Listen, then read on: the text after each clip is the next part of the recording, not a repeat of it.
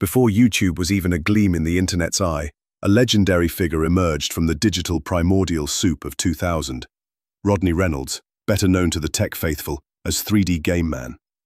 While mere mortals were still arguing about whether dial-up modems sounded like angry robots or dying aliens, Rodney was already there, camera rolling, delivering his signature video reviews with an unmistakable, unhurried cadence. He wasn't just reviewing graphics cards, he was practically inventing the online tech video review genre, one chunky, early aughts PC component at a time. For over 25 years, Rodney has been the steadfast lighthouse in the ever-stormy seas of technological progress.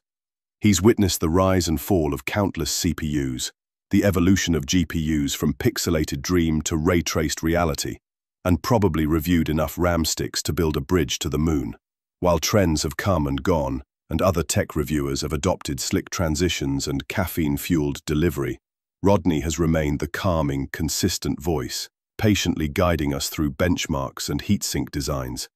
He's not just a tech reviewer, he's a historical artifact in human form, a living testament to the sheer dedication it takes to talk about computer parts for longer than most people have been alive. Cheers to the OG, still spinning those digital yarns after a quarter century. To wrap things up, I'll leave you with one of Rodney's most memorable lines.